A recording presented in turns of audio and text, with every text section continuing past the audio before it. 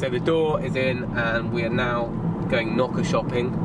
We're going to a little gem of a place called Wells Reclamation Centre, and it's just an emporium of all goody sort of old antiques and old retro furniture and landscaping stuff. So we're going to head down there, and they sell some new door furniture as well.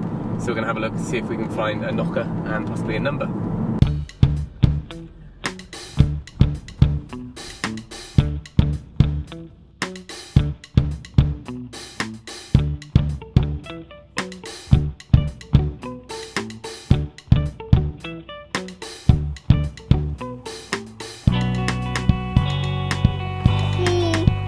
Is it a flying pig? Go and catch up with Mummy. Did you find them? Where are they? Can you see any door knockers? You need to find a doorknob for the cupboard. Aha.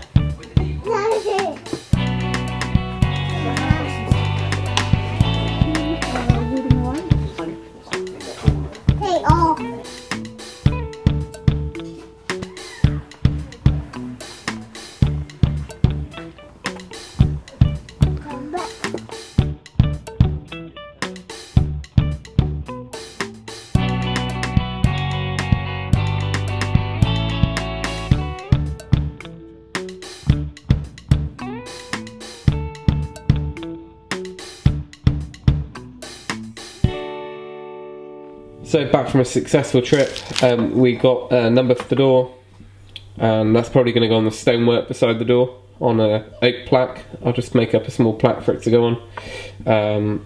So that's good, and a couple of little brass screws to go with that. The main star of the show that we wanted was the knocker, and it's the one that the door company sold was about £100, I think. This one was 30, and this one's solid brass as well, so hopefully it's going to age a little bit. It's not lacquered like some of the modern ones.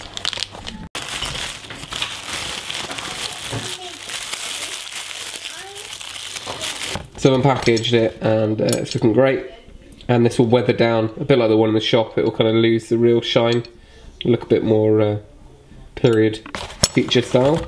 And the little threaded rods that come with it, they haven't got they're not a bolt as such, because they've just got a nut each end. They are not long enough to go through that beefy door. The door is, I think, something like 60mm thick, and this will obviously only just clear a 45mm wooden door. So all I need to do is just get a bolt tomorrow, and then I can cut the head off it and use that. So I'll pop it away for now, and that'll be tomorrow's job. The closest I can find is this 6mm bolt, and it's still not quite matching up. It's matching up enough for it to bite into the nut, but it won't go all the way on. So if I cut it to the right length, it should just about work.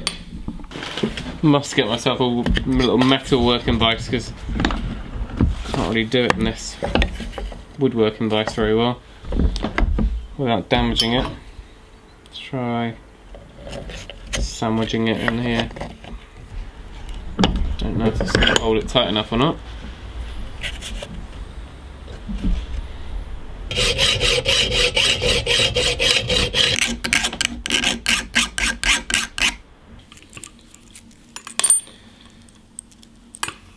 So I doubt the camera will be able to pick it up, but they are pretty much the same width. It's just the kind of spacing of the threads which is different. This one may be an older imperial size or something. Anyway, I've done my best to find something to fit, and that's holding tight. It's going on about 2 or 3 turns, 2 or 3 threads.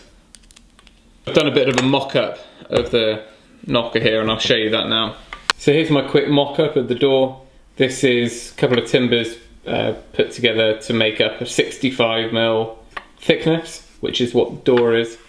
That's allowed me to kind of fit it up this side and see how long that bolt needed to be cut, so that this kind of brass nut would go on the inside of the door. Right, so I'm going to take this apart,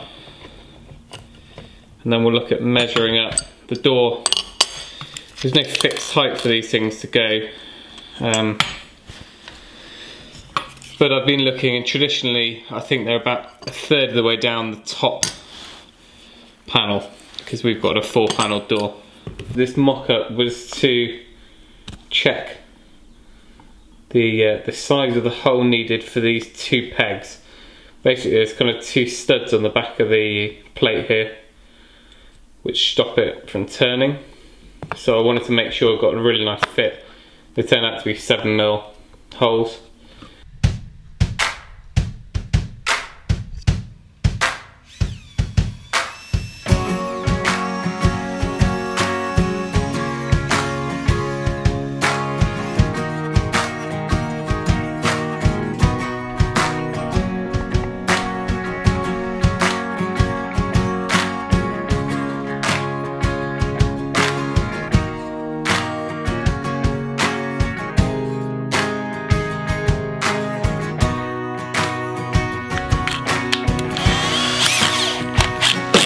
Fortunately, nice sharp drill bit, there wasn't any tear out the other side, and it's just, you know, maybe a millimetre off centre, so that should be absolutely fine.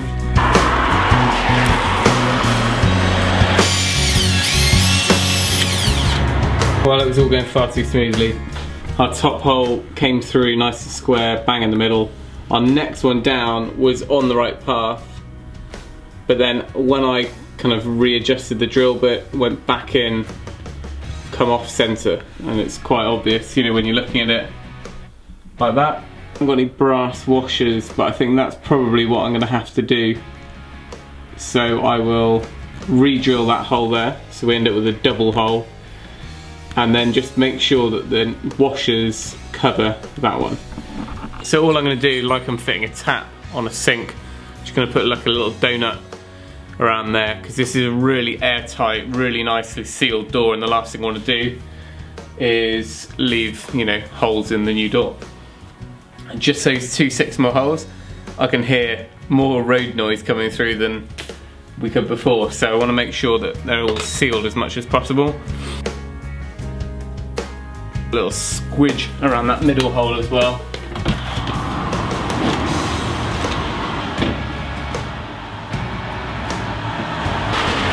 Get this plate in place now. So that's the finish without a washer, just a nice neat sort of brass stud there. Obviously when I get hold of some brass washers I'll probably switch them out so they match. Now we're on to this nightmare.